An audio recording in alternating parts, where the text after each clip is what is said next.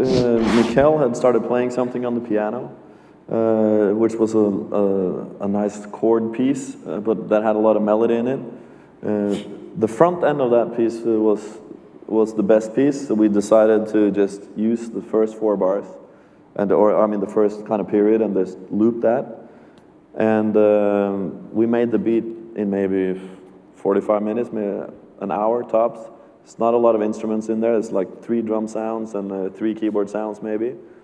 And we just put it in the folder as any other beat. We didn't feel special about the beat other than we knew we liked it. We played Neo some ideas, obviously very nervous, you know, hand shaking and playing with the beats, like just hoping that he would find something he liked.